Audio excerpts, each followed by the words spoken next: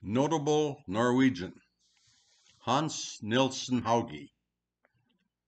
Hans Nielsen Hauge was born in Norway in 1771, was a lay preacher who spent most of his life in prison,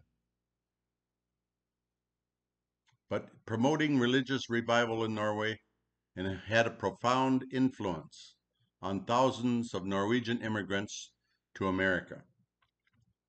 The Norwegian state church did not have freedom of religious assembly, and it was illegal to hold a religious meeting without a licensed minister. Present.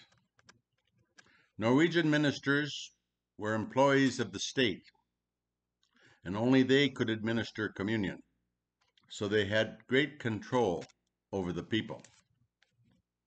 Although Hauge never departed from Lutheran theology, he was arrested multiple times and spent 9 years in jail, where his health failed, resulting in a premature death in 1824.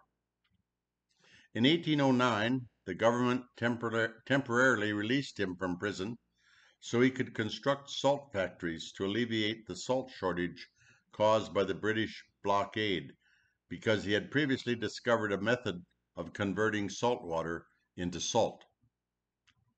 The followers of Hauge had settled in Minnesota and the Dakotas and experienced a revival in the 1890s and the early 1900s to form what is now known as the Pentecostal movement.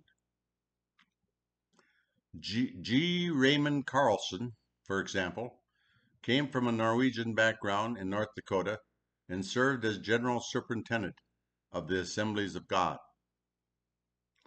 Followers of Hauge formed the Hauge Synod in America and were also dominant in the Lutheran Free Church.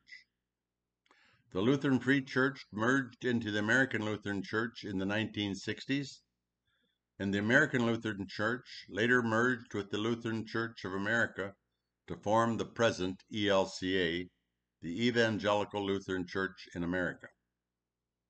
Hauge led a revival movement that formed a new brand of Christianity that spread across America, and we can see the remnants of it in our society today.